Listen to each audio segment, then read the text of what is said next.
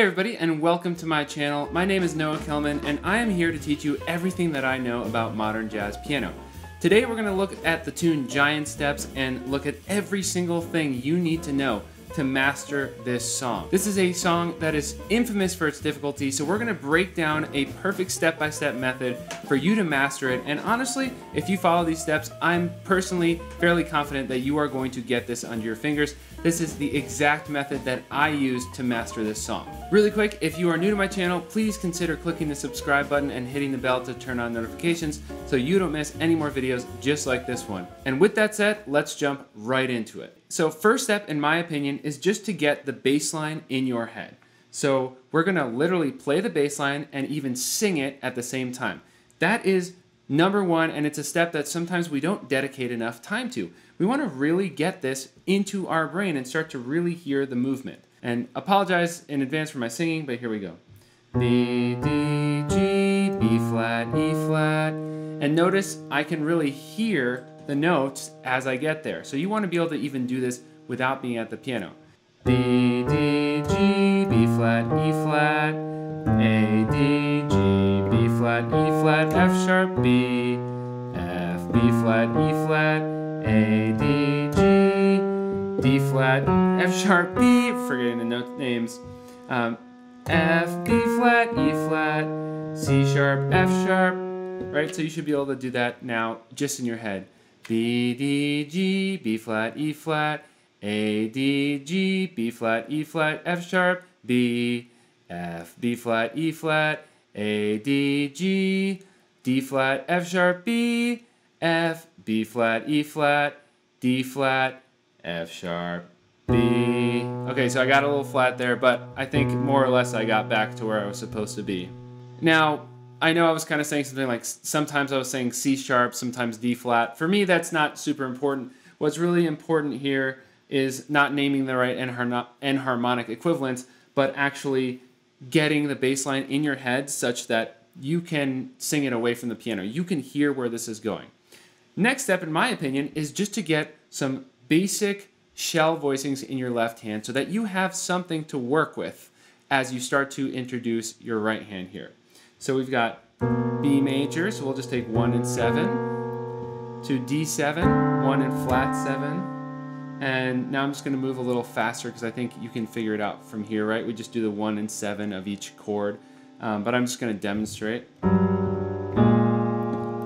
Here, from the B flat 7 to E flat major, I'm actually just going to bring this flat 7 here down to the 3 of E flat, so G. And then that just gives us better voice leading. So I did the same trick here, A minor to D to G.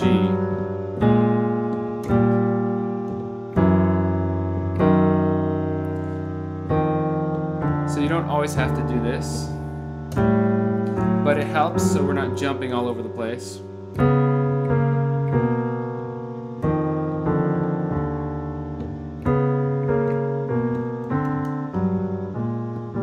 And so on,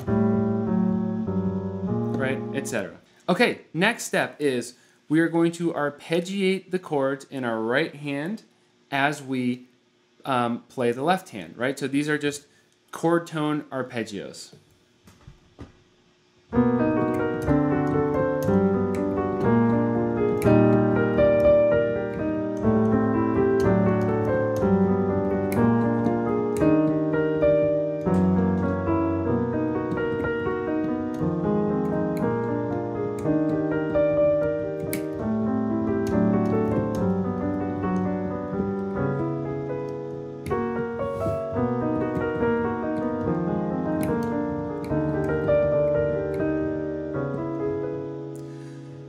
Sorry, my brain froze there for a second. So as we're doing this, we can also work on some other patterns, and I suggest just changing it up to give yourself some more challenges until you feel like you've really got these chord tones in your ear. That's the point here, right? Get the chord tones in your ear. So we could also do other patterns. We could do it descending.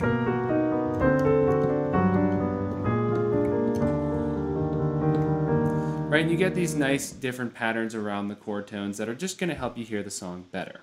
Now, of course, if you don't actually understand these different basic 7th chords that we're doing here, this tutorial might be a little bit advanced for you, and I would actually suggest you check out a tutorial I did a while back about the 5 basic and most fundamental 7th chords for jazz theory just in general. So next up, let's just talk about what scales we can use here in the right hand. So for, major chords, we can just use a major scale, so B major. For dominant chords, we will use Mixolydian, which is the same as a major scale, but with a flatted 7.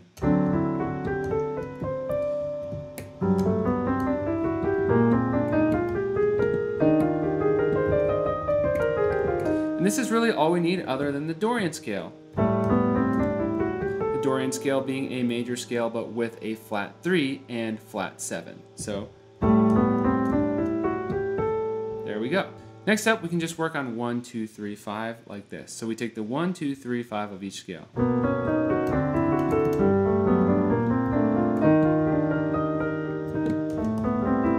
And so on. I would also recommend practicing this in some other patterns. So definitely descending.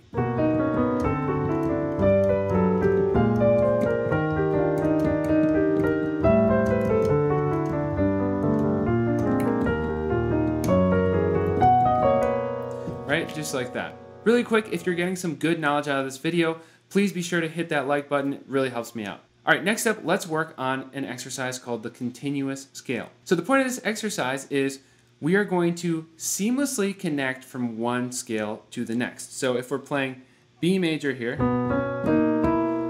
instead of starting the D scale on D, we might actually just seamlessly switch to the next possible note in the D Mixolydian scale. So, and then we'll go to G, and then E flat, Mixolydian, E flat, A minor, D Mixolydian, sorry, I should say A Dorian,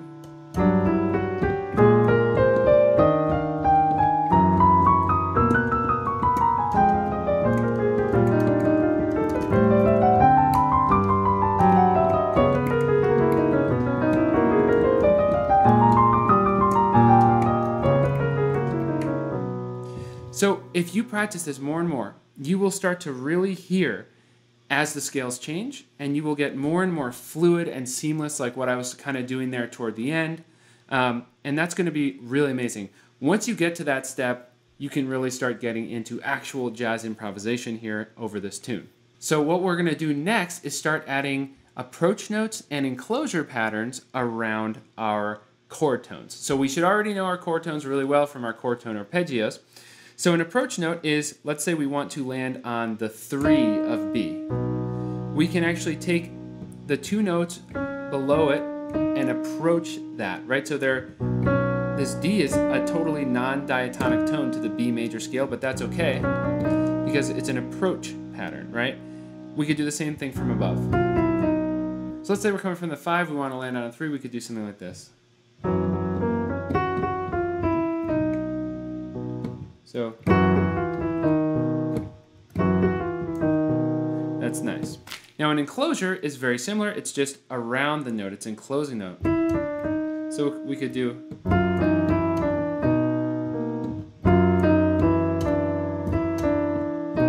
it's a nice little pattern. So now we're going to try to land our chord tones on beats 1 and 3. Okay, so let's take a look at how this will work. So let's say we're starting up here. We could do that, but you know what I think would be stronger? I want to land on the 5 here of, I want to land on the 1 being D, right? So, and now I want to land on the 3 of G. So, did a little kind of enclosure pattern here, and then approached it from below.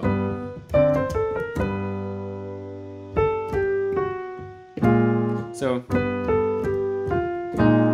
that doesn't work great, right? This is a great example. We're going from the 3 of the G7, and if we switch to B flat Mixolydian here, we land on E flat, or even if we go up, we're landing on G, so.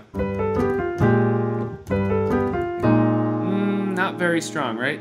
So 1, 2, 3, it's a 3, right? We want to land a chord zone. Now we land on the 5, much better.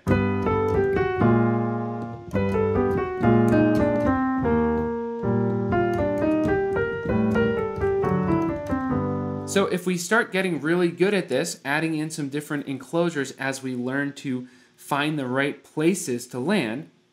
By the way, if you want some nice enclosure and approach note patterns, I believe my buddy Chad LB, also a great YouTuber, has a book with enclosure and approach note patterns, so shout out to Chad there. So we can start really bringing this into our continuous scale line.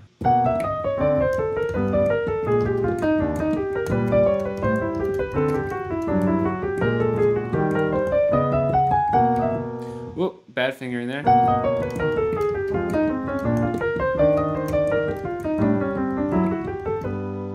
And so on. Now, this is a great moment to talk about something really, really important, which is fingering. One of the most common problems with this exercise is people get, they get stuck on fingering, right? So the most important thing we can do here is follow some basic fingering rules. Number 1, if you are starting on a black note, use fingers 2 or 3. Number 2, this is important, you have to start to learn, am I hearing myself going up or down from here? If you're going up, you have to cross your thumb to bring your hand position upwards and give yourself these fingers to keep moving up. Now, I kind of made a mistake, I think, because now I'm here. I totally messed up. So I had to hear more in advance and realize I need to put my pinky here, right? So when that happens, do exactly what I just did. Just stop and be like, if I'm going from here, I can't land 3 there. I need to land 4. So I'm gonna just do this a few times. Get the proper finger habit, and now the next time you get there, you should have built a good finger habit in there. So the more you do this, and the more you practice this exercise, the more you will be building in good finger habits. Now, I'm not gonna go super into detail about left-hand voicings, but this would definitely be a good point to also bring in some more pro left-hand voicings, especially if you use like a Giant Steps play along that you could probably even find on YouTube, or obviously check out Jamie Abersold or Hal Leonard. They obviously have incredible play-alongs. I'm not going to go into the super details of all these left-hand voicings, but again, figure out some nice professional-sounding left-hand voicings. I've got materials actually at jazzpianoconcepts.com/store if you actually want to check some of those out. Basic Piano Voicings has all the left-hand voicings that you would need. We refer to them as solo piano voicings in there. But for, let's see, what I would do, I'll just show you some of the voicings I might use. This B major 9, D13. See how I'm keeping good voice leading between the voicings? Right? And then B flat, sorry.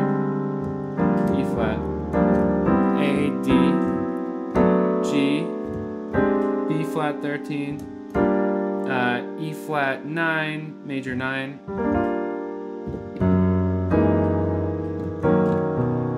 so the F sharp 13, B major 9, F to B flat to E flat, A to D to G, C sharp, F sharp, B, F minor to B flat to E flat, C sharp, F sharp, and we're back to the top, right? So if you want, you can slow down this video and steal all of my left-hand voicings. I would recommend learning these at this point, and that's just a matter of learning them, practicing this with a metronome so you have all the voicings. I would maybe recommend practicing them with this rhythm on a tune like this. 1, 2, 3, 4, 1, 2, 3, 4, 1, 2, 3, 4, 1, 2, 3, 4. So I'm literally just hitting the chords on the and of 4. All right, now at this point we should be getting a lot more fluid with our improvisation, so there are two more things we need to do to really get to a great level. So number one, I want you to now start taking patterns and working them through the chord changes. So we could just take a simple arpeggio here like this. So, okay, so what I want to do is I want to, kind of like we molded the scales in the continuous scale as we move from chords, I want to now mold this pattern. So,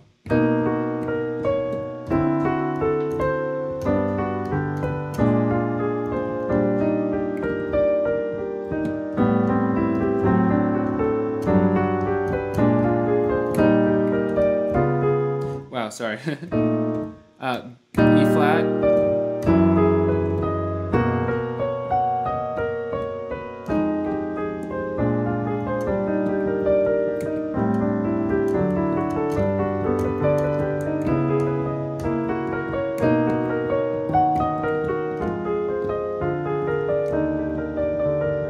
So we're kind of just starting with this one pattern and just seeing if we can move it through the chord changes. Now that was a little bit easier than what the next step is. Now I want you to do it only ascending, right? So we're gonna have to keep moving up. So this is a really interesting, more restrictive version of this exercise. And when I say moving up, I mean the bass note has to continue moving up.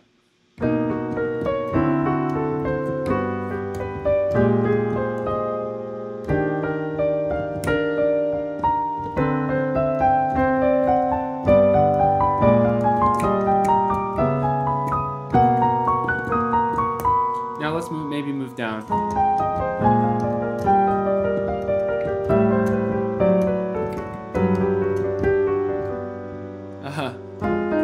Oh, sorry. So this is really, really fun. And eventually you can just free yourself up and just start doing patterns.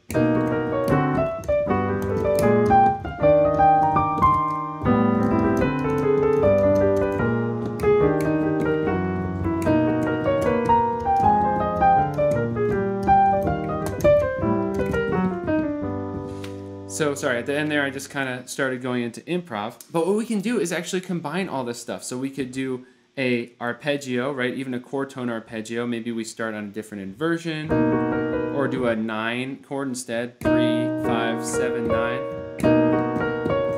Then we switch into the continuous scale.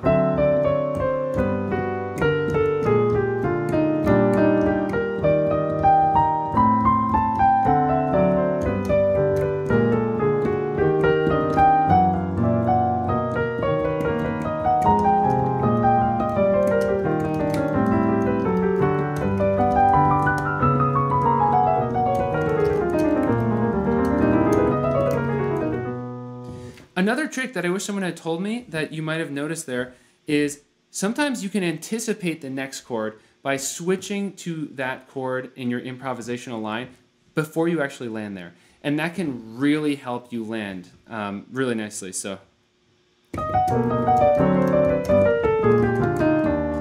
I did. See that? So I actually did G major, but halfway through I started a little approach note pattern to the B flat.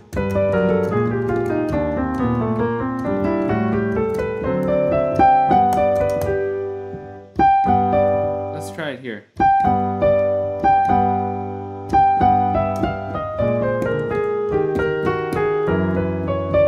Now, at this point, you should also be able to start working on development. You can start using more rhythmic variation and not just playing a continuous exercise, right? So, a couple last things here we can do. First of all, we need to do our lick integration. So I would recommend taking a lick from someone that you love, to listen to, play on giant step. But let's just take an example here. That's our lick. Now we need to start working on making this lick work throughout the whole tune.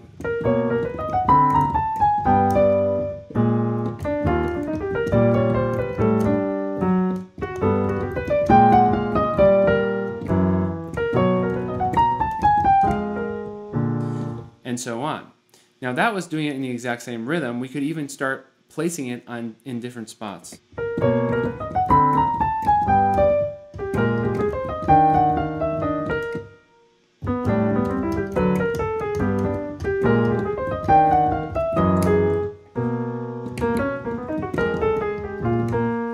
So something like that, right?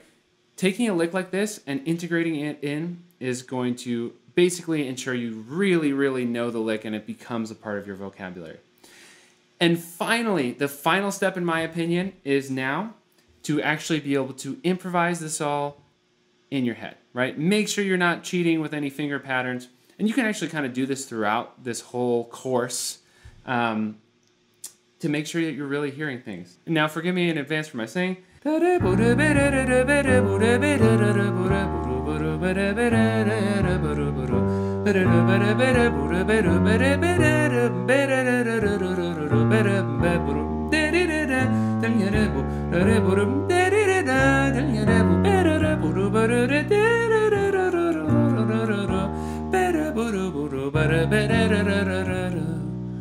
right, well, yeah, hope I didn't cause too much pain there with my scatting, but showing that you really know where you are, right, as you're singing this in your head. You can even work on improvising over this, and I would recommend this whenever you're walking around, whenever you're at work. Keep it in the back of your head. Keep the improvisation, the continuous scale going in your head, and before you know it, you will have giant steps completely mastered under your fingers, and you will slay this. If anyone tries to call it up at a jam to, you know, throw you off or throw everyone off and try to, you know, pump up their macho-ness by calling giant steps, you are going to be good to go. All right, thank you so much for watching. If you enjoyed the video, please be sure to hit the like button. It really helps me out. Also, if you want to get some voicings or other specialized licks or exercises to practice, check out jazzpianoconcepts.com/store. If you are new to the channel, please hit that subscribe button and the bell to turn on notifications because I got content like this rolling out almost every single week of the year. All right, thank you so much, and I will see you next time.